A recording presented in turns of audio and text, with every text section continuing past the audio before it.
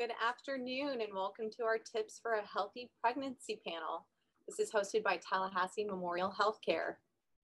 We thank you all for joining us for this year's Baby and Family Fair. It's a virtual series and we look forward to addressing your top questions about keeping yourself and your baby healthy throughout your pregnancy.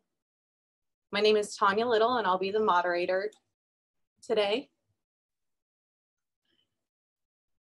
I work here at Premier Health and Fitness Center. We are a gym that falls under the umbrella of Tallahassee Memorial Healthcare. I'm a certified personal trainer, certified group fitness instructor, and I am also a new mother. So I'm very excited to be joined by Dr. Adanna Amanze, who is a maternal-fetal medicine specialist at Tallahassee Perinatal Consultants. She's also part of our medical staff here at TMH. Dr. Amanze is board certified in obstetrics and gynecology and maternal-fetal medicine. She works with both high and low risk mothers and strives to help them make the best educated health decisions for themselves and their families. We're also joined today by Jen Graham. She's a registered dietitian nutritionist at TMH. Jen works in our children's center and postpartum family care unit. She helps mothers, newborns, children, and their families practice healthy eating habits and consume the nutrients to stay healthy and manage ongoing health conditions. Thank you so much for joining us, Dr. Amanze and Jen. You're welcome. Happy to be here. Together, Dr. Amanze, Jen, and I will be answering your questions about having a healthy pregnancy. Many of you submitted these questions ahead of time, so we'll be diving into them momentarily. If you have any additional questions as we go on, please use the Q&A feature in Zoom to submit them. I'll be monitoring them as they come through and sharing them with our experts in real time. Without further ado, let's go ahead and get started. Okay, Dr. Amanze, this first question is for you. It feels like the natural place to start is at the very beginning, right? Let's say I'm planning to get pregnant. What should I start doing to set myself up for a healthy pregnancy? All right. Can you hear me okay? Awesome. Hi, everyone. Again, Dr. Amanze. I think in the beginning, it's important to individualize. To get to a healthy start, what I encourage patients, particularly if you have any health conditions or pre-existing conditions, whether it's diabetes or high blood pressure, or if you had a prior preterm baby, or maybe you're over the age of 35, or you're on certain medications for different illnesses, it's always a good idea if you are able to speak to a specialist. I see a lot of patients prior to pregnancy, so we can kind of get a game plan that's individualized as far as treatments, stuff that we need to optimize, maybe medications that we don't need to be on, how we need to get better optimization as far as our disease process or our medical illnesses. So we kind of form an individualized treatment plan. So if possible, it's always a good idea to have that conversation prior to getting pregnant. That's great advice. So Jen, the next question is going to be for you. Do you have any additional recommendations from a nutritional perspective? I do. And this is something, if you're not currently already doing this, I would just ensure that you're getting all the food groups in your diet. So that would be grains, fruits, vegetables, protein sources, making sure you're well hydrated. So getting at least 8 cups of fluid in a day. That's a really great starting point to make sure you're getting all those nutrients that your body needs in order to be able to get pregnant. Mm-hmm. And I would add to that, in addition, if you're able to exercise, depending, on whatever pre-existing medical illnesses, I always have a very transparent conversation with patients in regard to smoking, whether it's marijuana or whether it's cigarettes, tobacco. Tobacco increases your risk for certain pregnancy complications, including miscarriage, including early labor, including delivery, and some other obstetrical complications. And it's the #1 reason for sudden infant death syndrome, or what we know as SIDS. As far as marijuana, a lot of us use it for various reasons, whether medical or recreational. And the reality is we don't have that much information on the effects of the baby, and there is some concerns that it may affect our little ones as far as their neurological development. That's great advice. Thank you. I'll also say I was mispronouncing your name, Dr. Amanze, so I apologize for that. Okay. The next question is going to follow up with you though. How soon after becoming pregnant should one seek medical advice or seek their physician for some prenatal care? Oh, this is for me. I'm sorry. I'm looking at Jay. So I think as soon as you know, it's always important to confirm the pregnancy, because first and foremost, we want to make sure that the pregnancy is in the right location. And like I said, it gives you an opportunity to get a jump start on an individualized treatment plan. Some of our moms who've had prior high-risk pregnancies, there's some surveillance that we may want to start early on in pregnancy. So I would say as soon as you know that you have a positive pregnancy test, it's always a good opportunity to call your OB and go from there. And, you know, a lot of patients that even know that they're high-risk pregnancies, some are very proactive, and they also call me along with their OB to get an appointment, because you don't necessarily need a referral to see me. Good to know. Is there anything that one should expect when they make that first appointment? As far as with me or with the OB? Yes. Yeah, every OB office is a little bit different. But generally with that first appointment, you may not necessarily meet with a physician. Sometimes you'll meet with either a nurse or a nurse practitioner or a midwife, and they're generally just getting to know you, kind of getting to know your history, your partner's history, kind of some of the outcomes of prior pregnancies. They may do an ultrasound at that time to confirm how far along you are, and also may do some blood work. For me, generally what I do, same thing, get to know the patient, get to know your history, kind of set up a treatment plan, particularly if you're a high-risk pregnancy, and you may or may not need an ultrasound, just depending on how early you are. Okay. So working in a fitness facility and being a trainer and a group fitness instructor, one of the common questions that I do hear is, can I exercise while I'm pregnant? What advice would you give to patients in regards to their health and fitness routines? That's for me. Yes. Okay. So as far as that, like I tell patients, if you've never exercised before, like I don't want you going to run a marathon the next day. It is important, but I would always recommend that you get medical clearance for it, because there's certain medical conditions in pregnancy that we may alter the exercise. If you're a high-risk pregnancy and you've had a risk, for example, delivering prematurely, some things we're going to want to modify. So yes, exercise is good. If you were exercising prior, to exercise at least 30 minutes, 4 or 5 times a week, I think is reasonable. If you've never exercised before, I think I would start with that 10 to 20 minute mark, 3 days a week, and then work your way up. Obviously avoid contact sports, which I have to tell a lot of my patients. Hot yoga, I know it's a big thing. That's a no-no for pregnancy, because your balance is going to be off, especially as you get further along. But things like low impact, whether it's walking, riding a stationary bike, swimming, yoga, for example, Pilates, those are all good options as far as exercise. And I'll also add to that, it is important for expecting moms to just realize that their bodies are creating a new life. And so yeah, if you are used to doing high intensity interval training before your pregnancy, you can still train at a higher pace, but be patient with your body. You know, you don't have to force yourself into a workout. Walking can be really beneficial, swimming, and just regularly checking in with your OBGYN to make sure you are healthy and you don't develop any issues through the pregnancy. Exactly. And I usually tell patients, you know, whatever your maximum heart rate generally is, to try to keep it less about that 80%, not to go too much higher than that.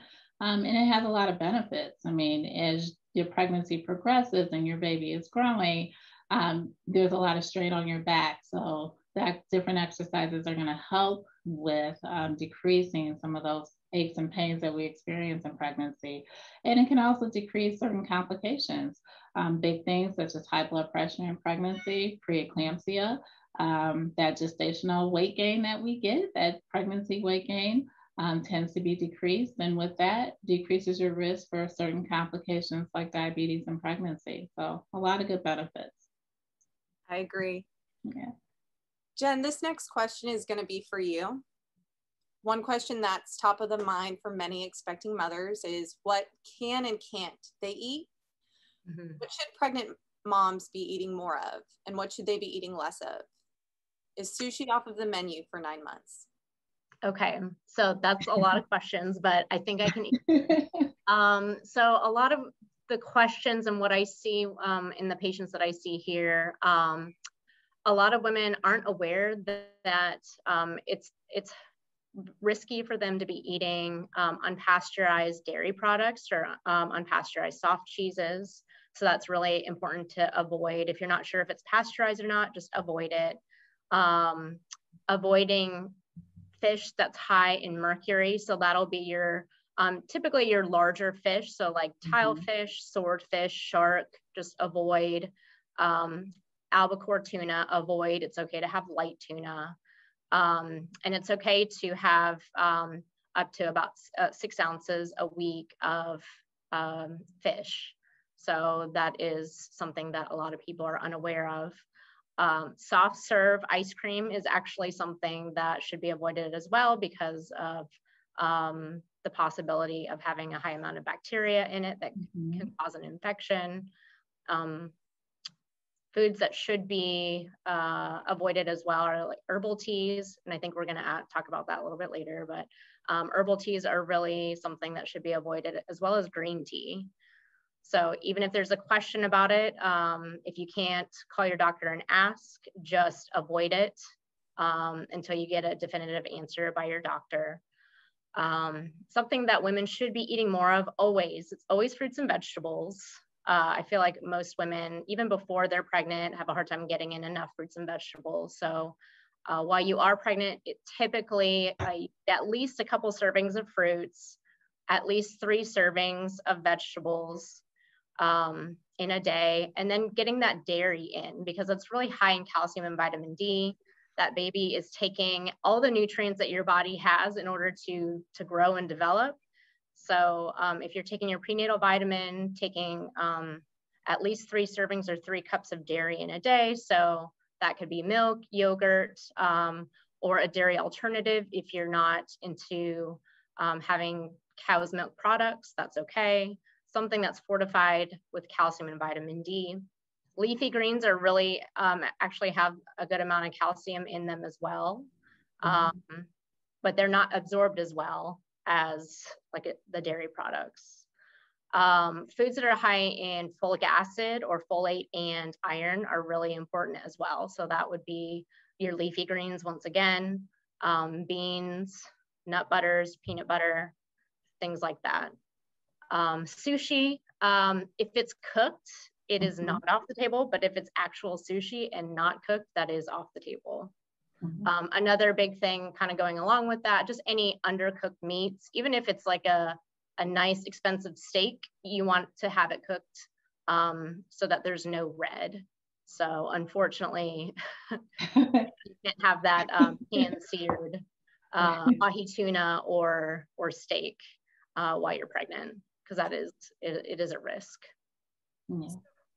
Before we go on to another question that is diet related, you mentioned supplements and prenatal vitamins. Is that something that someone should discuss with their physician before taking, or what are your recommendations when it comes to prenatal vitamins? Is that for me? Yeah. Okay. I would recommend going ahead and starting a prenatal vitamin, even if you're not pregnant yet, but wanting to get pregnant, just to make sure you're getting all those micronutrients. So especially folic acid, that's really important to prevent neural tube defects.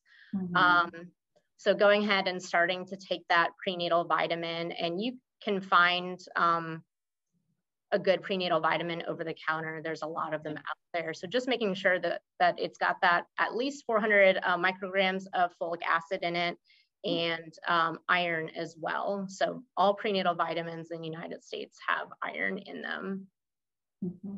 I would agree. I think the other thing too with the prenatal vitamins, I tell them, it's probably not a bad idea to have some with DHA in them. And also, if you've had a prior child with an open neural tube defect, or if you have a seizure disorder, or if you're taking certain medications, the folic acid in your regular prenatal vitamin is not going to be enough. You're going to need a little bit extra. So for those patients, in addition to the prenatal vitamin, they may need additional folic acid to help reduce their risk of open neural tube defects, because some medications can cause that. And the other thing, Jen, that was great as far as the diet, because I'm always like, yeah, no, you can't have that. No, if you can't have that, your steak needs to be medium well. I'm sorry. But caffeine, I think that's an important thing. There's a Starbucks on every corner, and we know them well. So we need to be mindful. I usually try to tell people to reduce that when you're looking at caffeine, not more than 200 a day. That's pretty generous, because of the fact that it's not fun going through withdrawal when I ask you to stop. And there's a lot, I'm not saying you can't have any, but some of our babies are really sensitive to caffeine. And what ends up happening is they end up developing what we call fetal arrhythmia, which means that the heartbeat is a regular rate, but the rhythm is off. And the most common reason is because of caffeine or smoking. Women who are rubbing a bunch of cocoa butter on their bellies because they don't want to get stretch marks. We think of cocoa and caffeine. So I always have that early conversation too. So for my moms that are pretty heavy caffeine, we're in the South, sweet tea and the coffee and everything to kind of slowly cut down on their caffeine. That's a great point. Yeah. Another thing I wanted to add that I forgot to mention about the prenatal vitamins, a lot of women have a hard time taking the big horse pills. Exactly. I do get that a lot. There are gummies as an option. However, most of the gummies don't have iron in them. Right. And you have higher iron needs while you're pregnant. So I would make sure that gummy has iron in it. Most of them don't have it. So that's correct. You're going to have to look really hard. Correct. That's good to know. I have a quick follow-up on the albacore tuna. Can you share a little bit more on why we should avoid albacore? So albacore is actually, it's a much bigger fish than the other type of tuna, the light tuna. So because of that, it actually has more of a buildup of mercury in its system. The bigger the fish, the more mercury they're going to have, because they actually eat the smaller fish, and then those smaller fish eat smaller fish than them. So it kind of builds up that way, if that makes sense. Does that answer her question, hopefully? Yes. And mercury is neurotoxic to the baby as far as the development of the neurological and nervous system. So that's why we emphasize that too. Yeah. It's good to know. One more question when it comes to our dietary restrictions and suggestions. Is it okay to ever have one glass of wine? What about alcohol? I would say no. Okay. Dr. Amanze, do you agree with that? I'm going to say no. Yeah, we get different answers. We all know this. But in my heart of heart as a physician, I just have a hard time saying it's okay to consume alcohol. Irregardless of what studies may or may not say, everybody metabolizes alcohol differently, and we know this. And so one glass of wine and the effects on one individual could be totally different for another individual. And we know that, especially for those of us who may be lightweight. So I always say no alcohol in pregnancy. Yeah. Okay. Dr. Amanze, let's talk a little bit about gestational diabetes. What is it, what causes it, and how can moms manage it? Wow, this is a loaded question. So gestational diabetes, we really don't know what causes it. What we actually do is we identify risk factors for it. So my seasoned moms, when I say seasoned moms, I mean over the age of 35, women who've had a prior history of diabetes, women of African American and Hispanic descent, women who've had a prior big baby, so I'm talking like 9-10 pounders, women whose BMI, when I say BMI, it's a formula that calculates your pre-pregnancy weight based on your height. And if it's elevated, so when I think of elevated, I mean greater than 30, you're also an increased risk for diabetes. So we identify those risk factors, and especially if you have a strong family history of diabetes. So when we think of the placenta is the afterbirth that provides so much nutrition. It's kind of a bridge or a two-way connection between the mom and the baby as far as providing nutrition. And within that placenta, there are substances that cause moms, for whatever reason, to be more susceptible to diabetes. And so it's a healthy, normal physiological change in pregnancy to keep blood sugars up to a certain level, because the baby still needs glucose to maintain their development. So this pollen is really bad for me. So, excuse me. So because of that, some moms just are more sensitive to that. On top of that, with the risk factors. So with diabetes, it's the complications that can come with that if moms have it and their blood sugars are through the roof and not being and not eating appropriately. They're at an increased risk for high blood pressure, which can turn into the more severe form called preeclampsia, increased risk for having a bigger baby that may require a C-section, increased risk for a stillbirth or loss. And a lot of times these babies, when mom's blood sugars are high throughout the pregnancy, are in the NICU for quite a while, the neonatal intensive care unit, because their blood sugars actually do the opposite and go down. And for moms who've had diabetes, there's approximately a 50% chance that sometime in their lifetime, they will actually have diabetes in general. Yeah. Interesting. Okay. So Jen, just piggybacking off of that a little bit, do you ever work with moms with gestational diabetes? I do all the time. Yeah. And what was your question? I'm sorry, I didn't hear the last part. What are your recommendations for them? So generally, it is a good idea to control the carbohydrates in their diet. That doesn't mean that they shouldn't have carbohydrates at all. Especially being pregnant, they do need carbohydrates to maintain fetal growth. It's recommended to have at least 175 grams in a day. So I do recommend that pregnant moms with gestational diabetes kind of split that up and as having 30 grams of carbs in the morning, 45 grams at lunch, and 60 grams at dinner, and having 15 grams of a carb snack at snack time. So that'll be in between meals and then one right before bedtime. And that's about 180 grams right there. So, if they require extra calories, they can always bump that up by a little bit, but I wouldn't go too much more. You can actually increase calories by having other types of foods like protein, increasing protein, or a little bit adding more fat. But that is generally what I recommend, as well as I do talk to them about being referred to the Metabolic Health Center, where they do have an actual outpatient gestational diabetes group that meets regularly. So that is really beneficial. I know that for a fact. Yeah. And in addition, I agree, Jen, that's the same thing that I counsel my patients. In pregnancy, maternal-fetal medicine, we actually manage diabetes too in pregnancy. But a lot of women, especially if they have pre-existing diabetes and they already have an endocrinologist, and they continue. But there is that option too for maternal-fetal medicine to manage the diabetes. Okay. Yep. Yeah.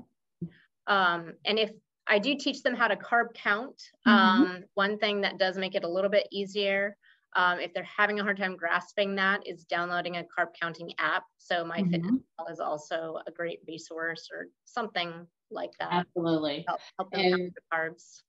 And that's a great point, because that's here in my office, we actually do the same thing. We do a lot of the education and give out carb counting and all that good stuff. So I think the message is that there's so many different resources here for women who have diabetes and pregnancy, that to continue to create access, whether it's endocrinology, whether it's also working with you, or maternal-fetal medicine. Those are all the same, all different organizations and entities that can actually manage diabetes and pregnancy. Yeah. Thank you so much for all that information. That's helpful. But let's go ahead and dive into the next question, which will be for Dr. Amanze. Are there any medications that are not safe to take while you're pregnant? Are there medications that are safe? What are your thoughts? Very loaded question. I'm going to say the quick and easy with this is that there's not much research done, obviously, on pregnant women on what medications are safe and what's not. As I mentioned before, if you're on medications for certain medical conditions prior to pregnancy, it's a time to have that discussion, to let your primary provider or have a conversation with your OB or maternal-fetal medicine to say, okay, these are the medications I'm on, and maybe they can transition you to something that has a better safety profile. The best message, take-home message, is before you take any medications, ask. That would be my best thing, because there's a whole laundry list of them that are safe and that we do not recommend. I probably should have asked this question first, but we'll back just a little bit. Jen, let's talk a little bit about allergies. Can moms eat certain foods to help prevent their babies from having allergies? I have not seen that as a correlation, but I guess if I think about it, just trying to make sense of that, if you're trying to avoid a certain food, or say a high allergen food, for whatever reason, whether you think you're sensitive or allergic to it or not, and if that you're pregnant, that baby is not being exposed to that. So when they go to eat it, as they're born and start eating foods around 6 months of age, they could have a bad reaction because they've never been exposed to it. So that would be my educated guess on that. I have not seen any literature on that. Dr. Amanze, have you seen anything? I have not seen any literature on. Great question. Yeah, it's a great question. I just don't think we have the information on that. Yeah. All right. Well, we've talked a lot about taking care of yourself physically while pregnant, but mental health is just as important. We have an entire webinar tomorrow that's dedicated to perinatal health, mental health, but I'd love for us to touch on it a little bit now too. Pregnancy comes with a lot of hormones and changes to the mood. Dr. Amanze, how can moms take care of their mental health while pregnant, and why is it so important? Yeah, it's first, just kind of like what I tell myself: when you're not pregnant, you have to take some time out for you. Meditation, exercise, practicing mindfulness, all that stuff I think is very important as far as that. For my moms that have pre-existing depression or anxiety, it's not always just about taking the medication. You want to make sure that you have a good therapist that you are in contact with too, from that standpoint, and just having a good support group. It's critical because when you have depression and anxiety, you are at increased risk for postpartum depression. And it's real. And in addition to that, postpartum psychosis. So definitely it is very essential. Sometimes nowadays, with everything going on, probably more essential than that prenatal vitamin to really make sure that you're taking care of yourself. Yeah. Yeah, I agree with that. And exercise is a great way to also help find some time for yourself and make sure you're stress levels. So now the next question, Dr. Amanze, is everyone's favorite question to ask. Is it safe to have sex during pregnancy? Are there any extra considerations that moms should keep in mind? Sure. Generally, yes, it is safe to have sex in pregnancy. Probably, I don't know if that was the answer that many of were looking if you're out there in Facebook world, but yes, it is. So a lot of it just depends though. You know, there are certain complications in pregnancy. For example, with twins, or if you've had a prior preterm delivery or bleeding, there may be some exceptions. Usually we're pretty good at saying, you know what, this is what's going on. So for right now, I would avoid intercourse, avoid anything that may cause an orgasm. With intercourse and with orgasms, they do cause contractions. And so when some women will have contractions that can last for like an hour or two afterwards, I just caution women about that. That's not something that's going to put you into labor, but obviously it could be alarming. Yeah. Okay, that's no. Jen, this question will be for you. We have a participant asking about morning sickness. Mm-hmm. Do you have any recommendations on what to eat if you're having bad morning sickness? Typically the recommendations are individualized, but in general, it is a good idea to avoid those high-fat, greasy foods, things like French fries, fried chicken. Try to avoid those as much as possible. Trying to eat small, frequent meals as opposed to eating 3 large meals, or skipping meals. That's going to definitely trigger that nausea and vomiting for sure. So trying to always keep something with you, keeping a snack with you, crackers at your bedside as soon as you wake up in the morning. That's when it kind of usually starts coming on. So having some crackers on your nightstand or in your nightstand, or like a little granola bar to prevent that nausea from happening. And then also fluids. It's important not to get too full when you are eating a meal. So I would recommend drinking your fluids like in between your meals as opposed to with your meals. Because if you get too full, then that could also trigger the nausea and vomiting. Yeah. I'd also add to avoid spicy foods and kind of know your triggers. Strong scents, perfumes, and that type of stuff also can cause you to go into the nausea and vomiting cycle. Okay. So let's talk a little bit about when things go wrong. I know the first time I took a small tumble when I was pregnant, I was worried about my baby. Whether it's a fall or bleeding, Dr. Amanze, when should moms seek emergency care? Whenever you fall, or if you have any bleeding, you should definitely notify your OB. And depending on what's going on, they're probably going to have you go to the hospital just to be evaluated. Depending if you're over 20 weeks, they will monitor to see how baby is doing. They may do some blood testing. They want to see if you're contracting. And a lot of it just depends. Was it a fall that you actually hit your abdomen, or a fall where you did not hit your abdomen? So depending on that, if there was direct trauma or not to the belly, kind of guides us of how we should monitor you. Yeah. And then one of the top questions we did receive leading up to this talk was about the vaccines, specifically COVID-19 vaccines. Dr. Amanze, is it safe? I was going to say that's for Jen, right? I cannot make that call. Yeah. So I'm going to let you finish, Tanya. I think I interrupted you. Go ahead. Is it safe, and should they receive it? Yeah, that is the question of the day by day. Currently right now, all of our societies, Society for Maternal-Fetal Medicine, American College of Obstetrics and Gynecology, we are recommending it. There is, unfortunately, a lot of the trials and the research on the COVID vaccine has not included pregnant women or women who are lactating, breastfeeding.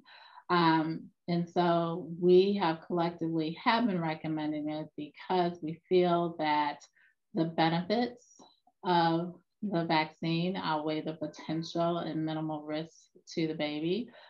Pregnancy itself doesn't make you more susceptible to get COVID, but we do know for those pregnant women who did get COVID, they tend not to do as well if they get really sick as those individuals who are not pregnant. And the vaccine, as a reminder, it's not a live vaccine, so you're not actually getting the virus. You're getting protein, essentially, to help develop that immunity. Okay. Thank you for that. No problem. So if you guys are ready, we're going to take a few minutes and answer some of the questions from our viewers right now. Sure. Yep. One question that came through, the viewer states, I struggle with IBS. Speaking of teas, I generally will use the Smooth Move tea with senna at least once or twice a week. So Jen, this might be in your world. Should I not use this since it's an herbal tea, or? I would generally not recommend it. And you can definitely talk to your doctor about it, but in general, I would not, because it does kind of induce like a contraction type, I guess, sensation. So, you know, kind of going back to that, things that might cause contractions, you know, I would in general not recommend continuing with that. I would say, unfortunately, we don't have a lot of research on the effects of herbs on the developing baby. The only herb that I would recommend is ginger. That's really the only one. We use that a lot as far as the treatment of nausea. But the others, quite honestly, we just haven't done a lot of studies on it to know what the effects it can have on the baby. Dr. Amanze, this next question is for you. Why is an ultrasound done at 28 weeks for high-risk pregnancies if all of the other ultrasounds are so far have been normal? So basically this person before, Okay. Well, a lot of the times we're following the ultrasound to evaluate the growth. So it's not only at 28 weeks, sometimes it could be at 32 weeks.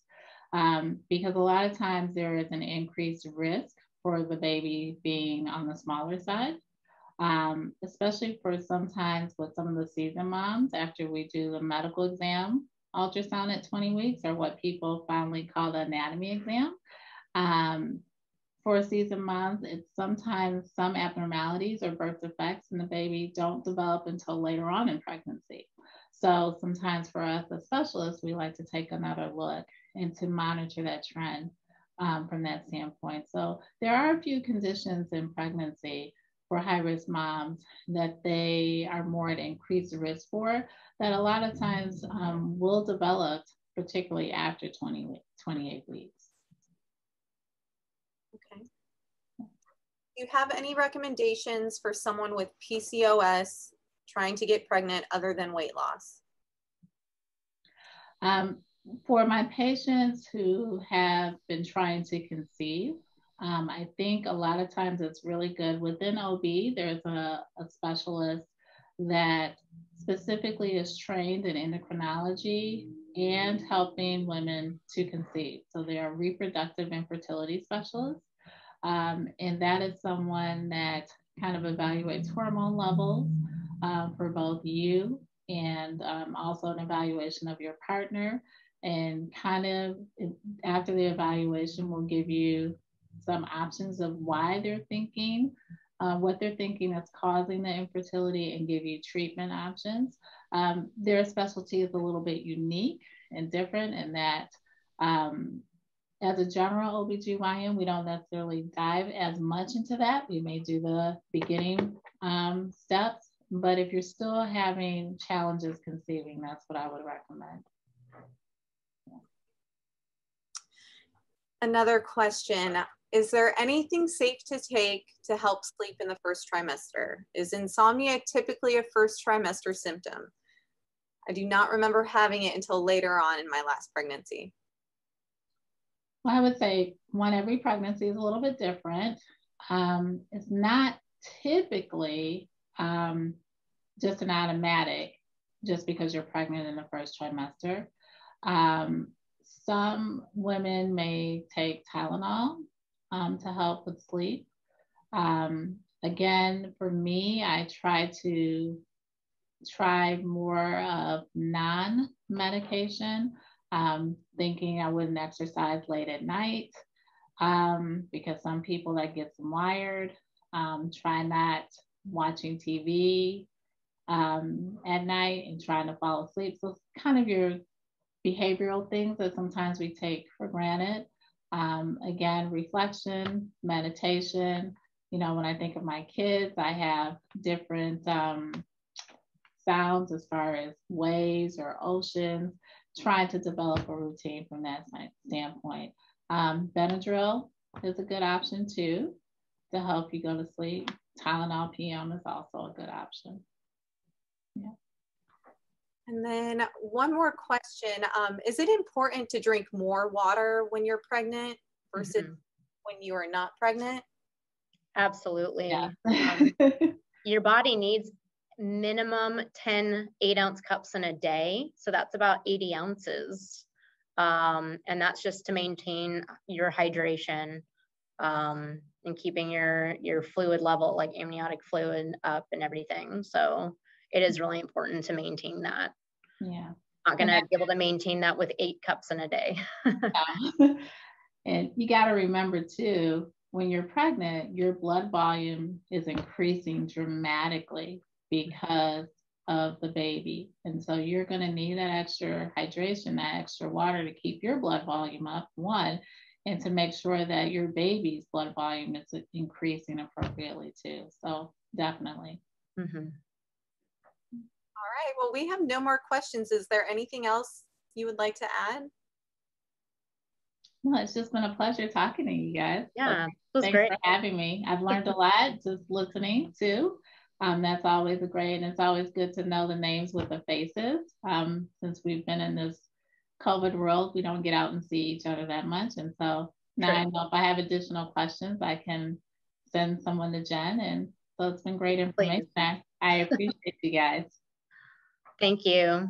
Okay. All right, well, that brings us to the end of our time today. Thank you so much for your time and for your insight, Dr. Amanze and Jen.